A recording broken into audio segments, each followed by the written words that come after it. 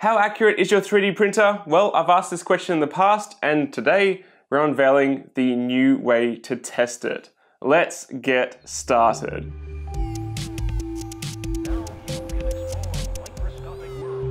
How's it going, guys? Angus here from Makers Muse. So in the past on this channel, I've produced many challenging 3D printing files, and one of them was this, the tolerance gauge test. This has been downloaded over 10,000 times and printed by many people all around the world as a way to test the accuracy of their 3D printer.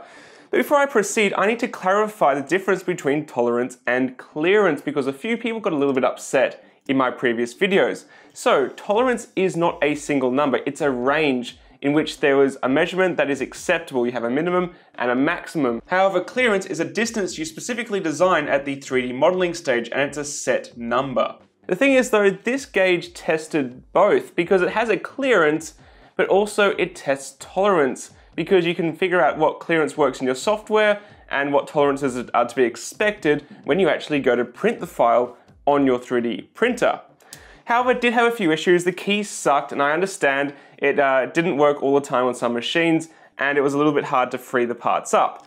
So I went back to the drawing board and spent the last few weeks working on a new version. As always on Makers Muse, I started off with a sketch, and I figured out that it had to be toolless. It had to not need any tools except if you had something that was really stuck, so it doesn't have a key this time. Let me introduce to you the Tolerance Gauge Mark II here on Makers Muse. So this file is devious. It has 5 gaps, including a center one, starting at 0.5 millimeters, going down to 0.15. Now it's a little bit easier than the previous one. It had a 0.05 with the previous test.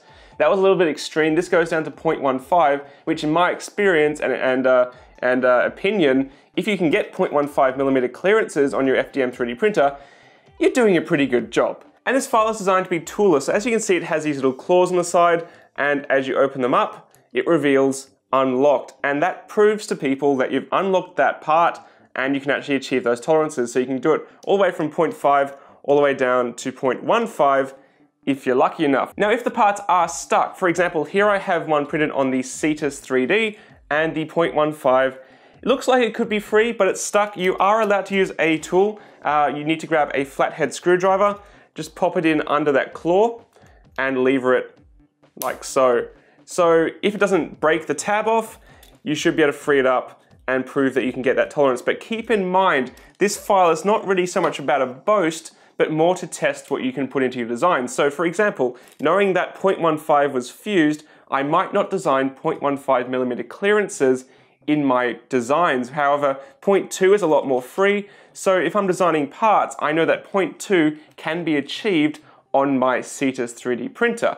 Also did test a few other machines, including the Prusa Mark III. Full review for this machine coming soon, but this achieved a complete clearance as well, all the way down to 0.15, although that was a little bit stuck as well. I did have to free it up. And yes, it does operate like a fidget spinner again, with a 0.4 millimeter clearance in the middle.